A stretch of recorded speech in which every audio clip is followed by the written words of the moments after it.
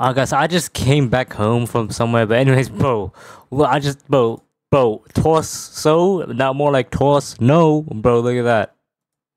Alright, I'll just link in the description. But anyways, to get it, it's quite simple. We've been doing this for so many videos now.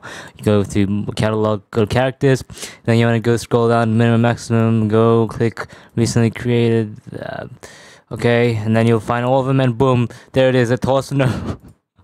Bro, what the heck? We can actually make an invisible avatar now.